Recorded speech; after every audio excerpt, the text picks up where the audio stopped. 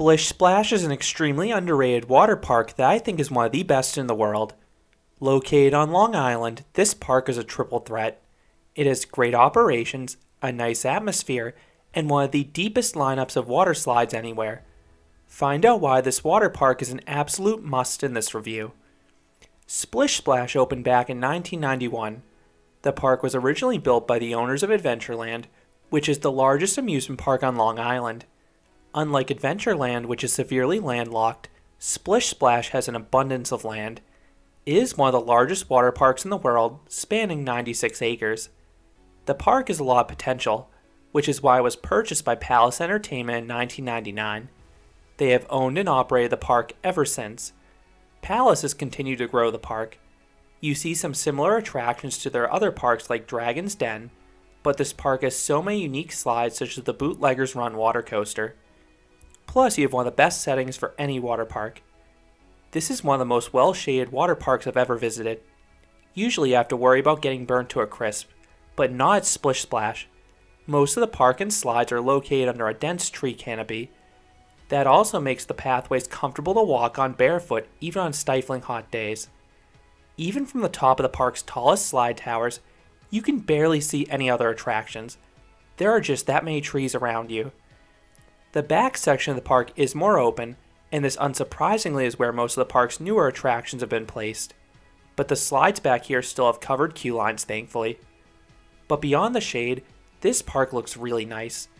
Many slides feature bright and vibrant paint schemes, plus really cool logos. None of the attractions look run down at this park, and I was pleasantly surprised to find many of the park's recent additions even had some theming. You won't mistake this place for a Disney park, but you have some details and thematic structures in the queue line that put a smile on my face. Hollywood Stunt Rider even had an animatronic in the queue line. I was not expecting that. Then the park has also rethemed a few of the older slides in recent years. Splash Landing was one of the original tube slides, and it was transformed into Dinosaur Falls. You have some Jurassic Park theming in the queue, and multiple dinosaurs you pass during the ride itself. For 2022, the park converted the Abyss tube slides into Hyperlight, which is a multi-sensory experience with music and lights now. By improving their oldest attractions while also adding new rides, Splish Splash has a very strong lineup of attractions top to bottom. I'm struggling to think of many parks that can match this park's depth. As a result, you do need to pay quite a bit to enter, but it's warranted. Daily admission costs $70 at the gate, but you can save $10 to $15 if you buy in advance online. You also need to pay $25 to park. Or you can purchase a season pass, especially because the top ones offer free parking.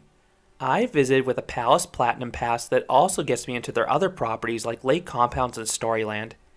And if you buy a Platinum Pass with Splish Splash as your home park, you get free locker rentals, which is a really cool perk I wish more parks offered because lockers cost $10 to $20 depending on the size. Speaking of which, you have two banks of lockers, one at the front of the park by the entrance, and one up the hill by the Kahuna Bay wave pool. I recommend using the latter. They're in a more central location if you need access to your stuff during the day, and it's way less crowded. This park does get pretty crowded if the forecast is nice. I was a bit nervous visiting for the first time on a sunny Saturday, but this park handles crowds about as well as any water park. It certainly helps they have so many slides to absorb people, but they dispatch people like an assembly line.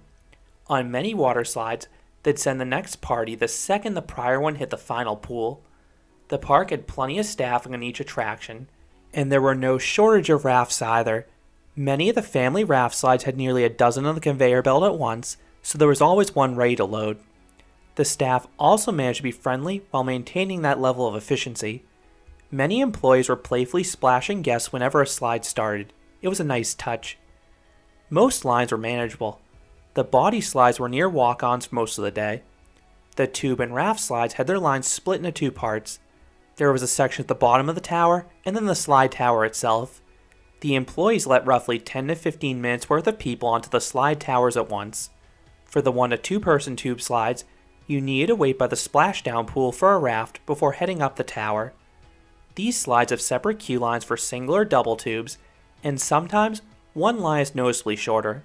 Once you grab your tube, you usually only have to wait another 10 to 15 minutes at most.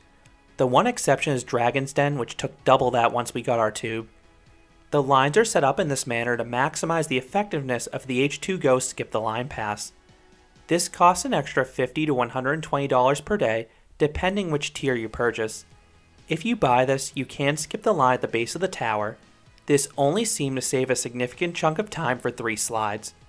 Alien Invasion, Dr. Von Dark's Tunnel of Terror, and Bootlegger's Run are the park's 3 most popular attractions and can garner waits around 45 to 60 minutes midday. You can avoid long waits for these attractions if you arrive at opening and knock some of them out. I recommend starting with Bootlegger's Run. This water coaster is the park's best attraction, and its location in the very back of the park should allow you to experience it multiple times with minimal wait. I would then hit Alien Invasion because it's relatively close by, and it's the park's 2nd most popular attraction. If you're lucky, you'll still have minimal waits when you hit Dragon's Den and Dr. Von Dark. Although you can comfortably hit the major slides in a half day if you arrive at opening, I would recommend a full day at this park. There's so much to do here, and most slides will give you a reason why you'll want to re-ride them later in the day. Now let's talk about that slide lineup. This park really has something for everyone. The large raft slides are the most exciting attractions. Just note you need at least 2 people to experience these rides. Bootlegger's Run was the main reason I wanted to visit the park and did not disappoint. This Pro Slide hydromagnetic water coaster features 3 drops. The first is one of the best on any water slide. It's tall and steep, offering some freaky floater airtime. Then the LIM uphill ascents are smooth and swift, allowing the slide to maintain its pace. I have an entire review in this attraction, but it's an above average water coaster. Alien Invasion is a Pro Slide tornado. The ride looks downright imposing. It was brilliantly positioned so the giant funnel is facing the midway. You just hear the screams of riders echoing as you walk towards it. The main drop is great, especially if you take it sideways or in reverse. It's steep and offers a little airtime. Then you get some weightlessness rocking back and forth in that funnel. I admittedly skipped Dr. Von Dark's Tunnel of Terror at Splish Splash because I've ridden an exact clone of this attraction at one of Palace's sister parks in Water Country, and it was the worst water slide I've ever experienced. While the pitch black spiral and mini funnel sound cool on paper, the rapid transition led to me violently smacking heads with my riding buddy. I'd say maybe I got a bad ride, but my fiance's family had the exact same issue as well on a different visit. If this one is better, let me know down in the comments. Hollywood Stunt Rider is another dark raft slide. This one is pretty short, but you rapidly build up speed for a double down. If you have a heavier raft, you can get some shocking airtime on that final drop. It was one of my favorite rides in the park. Mammoth River is a long family raft slide. This one is located on the hill at the center of the park, like many of the park's older rides, and you methodically wind your way down it. You have some small dips, but the best part about this slide are the directional changes, which can cause a heavier raft to slide pretty darn high up the side of the slide.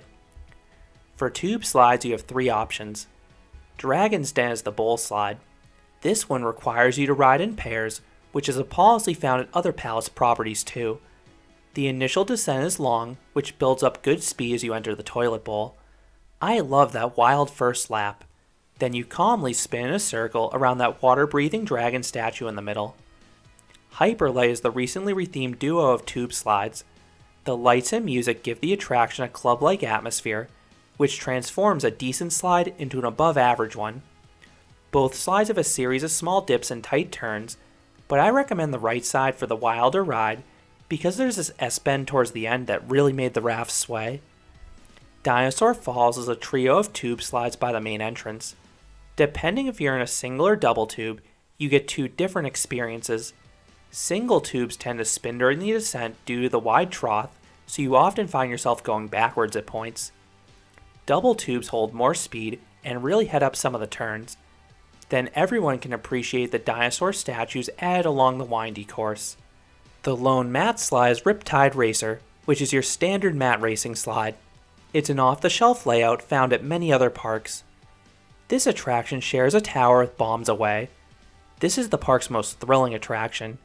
This trapdoor body slide features a short but exhilarating initial plunge as the floor falls out. You get a nice but brief freefall sensation. Then you head around a 360-degree spiral. The green side seems tighter and has more force to it, but both sides are smooth and fast. Across the park are some other speed slides. Barrier Reef is a steep 360-degree spiral. You gain a considerable amount of speed, so you get some G's by the end of the helix. Then the splashdown is ultra disorienting because you shoot through this waterfall and skim across the surface of the water. Max Tracks is a duo of 5-story tall speed slides. The blue slide is the better of the two. You have 3 dips on the way down the tower. You get no airtime here, but it's fast and reasonably smooth. The red side has a larger initial drop, but it's pretty shallow for a speed slide, and the pullout is pretty bumpy on your back. Shotgun Falls is a short slide, the shortest in the park. The slide itself is over in about 3 seconds and doesn't have too much thrills.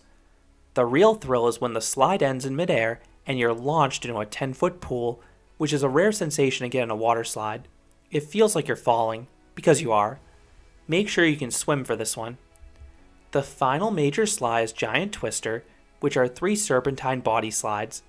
The course has some small dips and fun turns. Then if you ride on the right side, you get a fun double down at the end before hitting the pool. Kids benefit by many slides having just a 36 to 42 inch height requirement, but there are some areas designed specifically for them. 2 of the better ones I saw were Pirates Cove, which allows kids to climb on a ship with some slides and sprayers. Then Soak City is a miniature action river nestled among the trees.